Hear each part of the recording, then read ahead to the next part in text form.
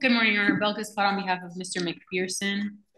All right, appears a warrant was issued by Judge Moran. Yes, Your Honor. Charged with, let's see, one count. Four counts of unlawful sexual activity with a minor. She's already set bond $100,003 each count. 5 is unlawful use of a communication device, bond $10,003. Now 6, contributing delinquency of a minor. 1, 2, 3, 3 counts of that, $10,003 each. Possession of marijuana less than 20 grams. Misdemeanor count, policy at $2,503 on that. Yes, ma'am. You want to be heard on probable cause or bond? On bond, Your Honor, no objection as to the probable cause, Judge. I did find the case site. It's State of Florida versus Norris, Judge, and specifically, our argument is that the bonds were set in an ex parte proceeding where the defendant's history was not considered for the terms of the bond.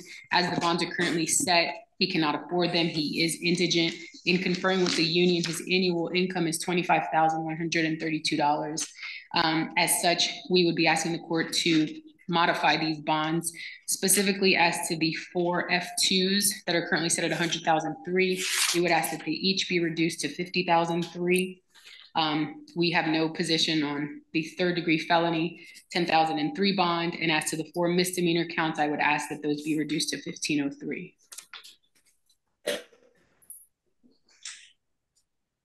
State.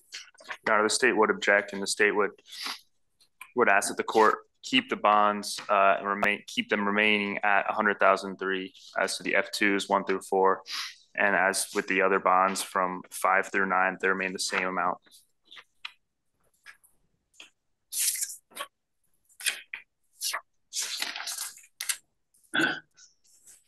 All right.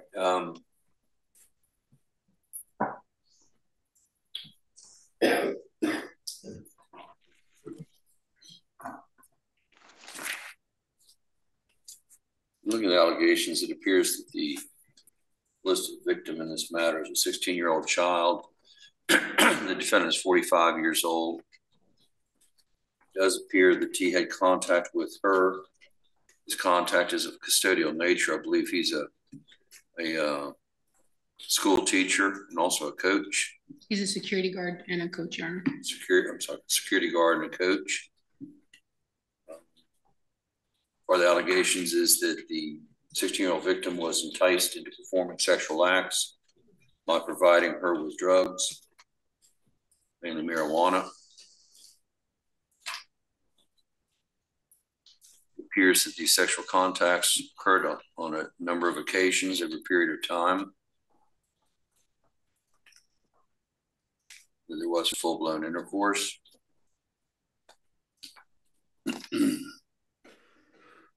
Saying the defendant doesn't have any money, but I couldn't help but notice one of these incidents when sexual battery occurred. He was driving a white Maserati. That's generally considered a pretty expensive vehicle. I don't know where he got that, but apparently the victim did, in fact, describe unique characteristics about his physical anatomy, which a warrant was obtained and documentation was made, confirmed. Those unusual characteristics that would not be known to anyone unless they saw him without any clothing. When he was arrested, they did recover marijuana in the vehicle that he was operating, inconsistent with what she had said. She was given drugs before each one of these incidents. And like I said, again, it is a custodial type contact, which I believe that's an enhancement under Florida law if you're a school teacher or supervisor or parent. Anyway, based on those things, ma'am, I think the weight of the evidence is quite significant. I do have a concern for the victim and for the community. Therefore, I'm going to deny the request to reduce those bonds. They do appear to be reasonable at this point. Obviously, if anything has changed between now and arraignment, you could address that with the circuit judges handling this matter. So bonds will be as set.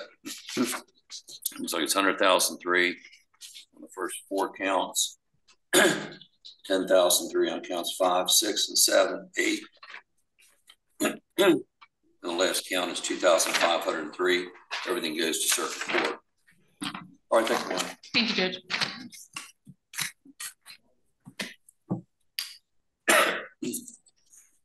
All right, ladies and gentlemen, I guess Mr. Roser's coming back later. All right, ladies